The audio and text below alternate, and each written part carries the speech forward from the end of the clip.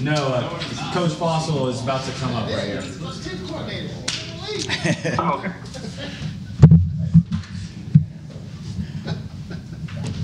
Hey, everybody. Hey, how you doing? All right, doing good. John, why don't we start off with the block punt? Why did y'all decide to go for it then, and how do you think it turned out? Yeah, it turned out really good. We went for it because that was kind of the one we went into the game with, saying this is the one we want to call. And the situation actually worked out pretty good. It was 4th and short, and they were on their punt team on late, and it was kind of our bread and butter call, if you will, for that game. So it was a pretty calculated shot at, we feel good about this, and we kind of knew what we were going to attack. And for Giff, I was so happy for him. I mean, a guy that just didn't hesitate and just said, I'm going for it, and super proud of him for being aggressive and going for it. I think they said on the broadcast that maybe y'all had already seen a look that kind of set that up. Had you seen a look already in the game, or was it more just potential? I think that was their first punt of the game, but we deep dive into all the film, from obviously this season. We look at every snap of the previous season. We feel that all our shots are pretty calculated. Nothing is just random. Let's just see what happens here. Nothing's really reckless, and we felt like we were lined up. We had good gap control. We were rushing it from every gap, and it wasn't a really complex deal. But the guys were really just in tune with making sure we line up on side, stayed on side, a 4th and short. The snapper is really good at trying to head bob and get you to jump off sides or lean into the neutral zone. So there was a lot happening kind of undercover that made it go, and it was good. It was really fun for our guys to make a play like that in a great game. I mean, I'm a huge fan, like probably all you guys are, and just what a great football game. Great football game. For you personally, though, knowing like Bill Belichick and how much emphasis he puts on his special teams, does it executing a play like that against his special teams, does that mean any more to you at all, personally? No. I mean, we know that Coach Belichick always has a really, really good special teams unit, and they do this year too. But it doesn't mean any more than if it was another game, than if it was Carolina or New York or Philly or any other team we played. Yeah. So to get more reps than CD on returns, punt returns, and if that was the case, why more settled than CD in those situations? It was still buddy system football. A couple of them were inside the 50 punts that said usually goes back there, and he likes to fair catch that. CD was back there for the one that we blocked. So anytime we rush it, we also try to return it. We feel like we can get a good shot at that too. So I really, like I talked about a couple weeks ago, just honestly just let those guys just buddy system it. Whoever's like feeling they got the hot hand, or they got a little bit more endurance or gas in the tank at that time, then they just take it. On the muff, did he lose it, or in terms of his head, or it was in his hands? Yeah, it was in his hands, and it was kind of a unique one because most of the time in that field position, you don't really return the football. But we did a pretty good job of blocking the outside guys, and so it was a unique one for Sed. Well, like his mindset was, I'm going to fair catch it, but he felt like I got a shot maybe to return this, and then the guy kind of jumped on him pretty quick. So it was more on the catch, more than like getting stripped or anything like that. And then he was sharp enough to jump back on it. Nashawn Wright and Sed ended up getting it, but he wanted to go with it. And I told him in the meeting this morning, I respect the fact that you guys want to compete. We got to be smart, but I respect the fact that you guys want to compete. And I don't ever want to take that away from you. With Greg's 51-yarder, was it the way he hit it, or what went wrong with that, and why did you still have the confidence in him on the 49-yard? Yeah, the 51-yarder, I asked him this morning and last night, obviously, and he just said he just mishit it. He said when he hit it, it didn't hit the right spot on his foot, which is why it pulled and kind of helicopter spun. And then right after that, he came off the sideline, and he was in a great frame of mind, and I said, you know how this goes. Be ready for another one here in a couple minutes. And sure enough, it happened. And the confidence that I have is just from the experience I have with him. We've been through those before where, he might miss one and you say, hey, it's a long game, or, we're going to get a stop. Be ready in a couple minutes to go hit a bigger one. And he always does it. He always does it when it's a normal kick, you can count on him. But when it's the critical kick, I always feel like he's going to make it. Does a kicker out of his peripheral vision see the guy coming in? Like, that guy almost could have blocked it, I thought, if he kicked it with his normal swing. Yeah. It's a great question. I asked him, and he said no, but I think the kickers sometimes feel that, because we had one against the Chargers, I think, where C.J. Goodwin almost got it, and their kicker pulled it. The one I think he hit off the upright maybe for the Chargers. And I think kickers feel that a little bit. And that guy that New England had, number 29, is really good at it. And so we ID'd him all game as a guy that we have to block, but he's still so good at it. Sometimes it's hard to get him. And whether or not the kicker says it, there might be something that they do feel that makes him just kind of pull it away a little bit from that guy, and sometimes that equates to a miss. Yeah. Bigger picture question for you. The number of punts is down pretty significantly, particularly this year. I think it may have been declining for a year or two before. Why do you think that is? I think it's the amount of times teams are going for it on fourth down. Yeah.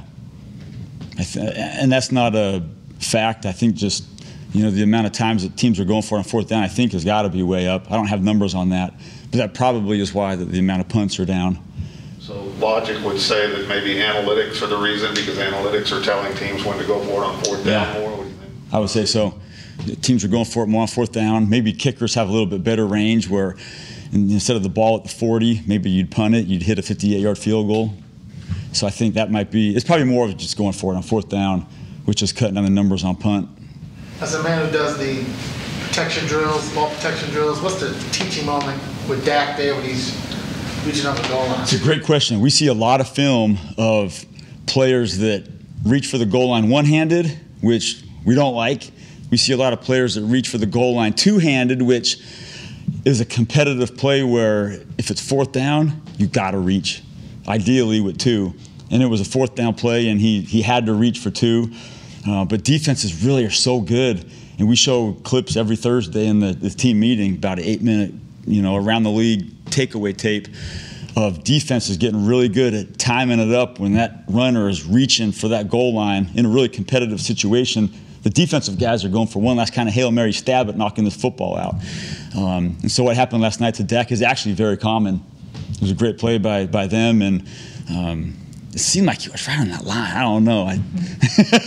I'm biased, I know. But to answer your question, I think if it was first or second down, we'd probably be against reaching for the goal line. But on fourth down, whether it's line to gain or goal line, you gotta compete and reach the football for the line to gain or goal line. When you talk about how great yesterday's game was, do you appreciate it in the moment, or is it after the game where it kind of sets in for you? There's some games like yesterday, I was in the moment thinking like, this is a great game. Just being a part of it, you look around and it's dark, but the lights are on, and the entire stadium, all the fans were standing pretty much the whole game. And the back and forth and the competition and, the penalties and the ebbs and flows. There was like 4 games in one. A lot of times you reflect after the game, like, that was a pretty good game. But there's been a few games I've been in where I've been in it, like, man, this is a great football game. This is just a great football game. How lucky am I or are we to be standing on the sideline, actually being a part of it and having something to do with it. But that was, and I'd say the same thing if we came away with the loss. I would have thought that was a great football game. I'm sure glad we won, but that was a great football game. On a related note, fans and sometimes even players are famous for not being able to watch big pressure kicks, turning away, whatever. Does your expertise in that area make that any easier? Or when Greg is out there for a kick like that, what is that like for you? It's pretty awesome. I usually crowd the sideline as much as I can, and I move back just a little bit just so I'm not in the referee's, sideline. But to be on the sideline and to watch those kicks, I'm eyeballing really who we're IDing in protection. So it's not just a moment where I'm just sitting back there as a fan kind of looking at it. I'm looking at how are we protecting versus the guys we've ID'd in protection. But I've been on the sideline for a couple of kicks. Greg's a couple of years ago in the NFC Championship game, the Charger one this year. There's been quite a few of them where you're on the sideline like, man, this is what an opportunity, what a huge moment. Come on, Greg, nail this. And then, hey, right side, man, take care of 29. And it all happens so fast. And you're like, it's just, it's really cool. Because I think hopefully everybody knows that, we're coaches and we're players, but we're also fans. So to just be part of all football games, but special ones like last night is pretty good honor. Fans had some varying opinions when you said after week 2 that you were giving them what they wanted, being aggressive, trying to block the punt. Did you feel like you kind of were giving them what they wanted yesterday? Yeah, no. That was stupid what I said a couple weeks ago. But yeah, every call is its own. Like I said just a little bit ago, they're all calculated, and I like to think that they're for a very particular reason and attacking a very particular spot, not just throwing something out there and just being, let's see what, But I was really happy for Giff. He's worked really hard. He got an assist with a couple other guys I won't talk about schematically, but everybody kind of sets everybody else up. So it was really a team thing, and Giff made a heck of a play. And it's pretty awesome. Had he blocked one like that in practice before? I mean, how close to that had you gotten in practice before? In practice, you don't really block kicks. You work on your get off, and you work on, knocking arms down and kind of twisting and turning. But when it comes live game, I mean, the way he blocked it was, really clinic tape. He put his eyes right at the foot. He put his hands right out there. But to be honest with you, we don't really practice that because it's so rare that, we spend time on other things. So for him to do that was just a great show of an instinctive football player who happened to, smell an opportunity, and he went for it. And he used a technique that you'd like to think is clinic and teaching, but really, honestly, it's not. He got home and he went for it, and very proud of him for it because he's been through a lot. He's been injured a couple of times in his career. He's been deactivated quite a few times last year, and he was this first game. He's the guy that just keeps overcoming, and you can count on him. And when he's in there, you feel like you got a better chance to win with him in the game. It's often said that there's a fraternity that exists between NFL specialists, between other kickers and punters and so forth around the league.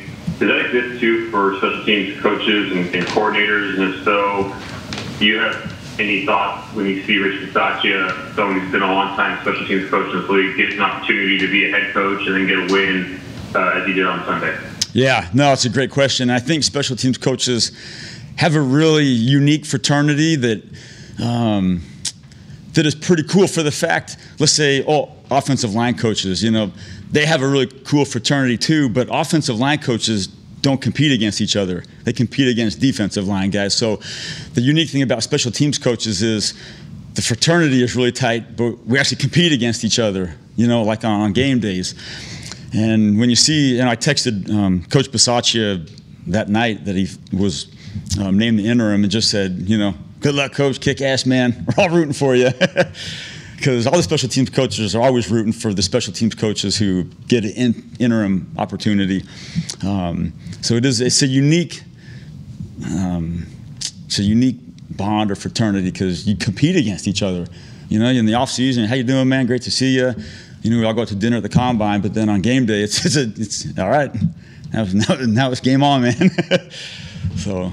Yeah. You've been in that position as an interim, and I was just curious, do you feel like that's, an underrepresented pool of head coach talent in this league, given how special teams coaches have to address, full room and really touch every level of the locker room with their presentation?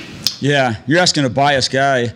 I think there's a great untapped pool of, potential possibly head coach candidates, at least to get interviewed, because your relationships are with the whole team.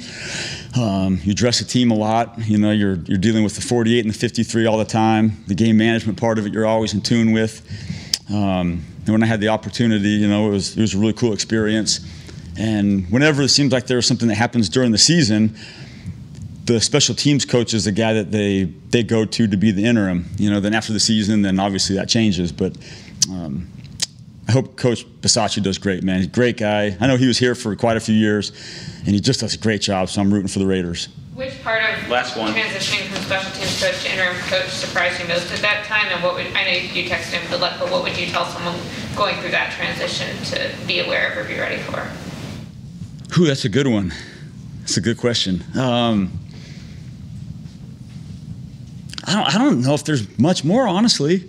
I think you just keep being yourself, and you talk to the team all the time anyways. I don't think there's a big transition, other than you got to put your hands a little more on the offense and defense, but you're kind of doing that anyways, just, he's not calling plays. So I think just being yourself, getting team meetings prepared and run, and keeping it simple and letting them roll. Kind of the special teams way, anyways. Thanks, guys. Thanks, John. All right, thanks you guys.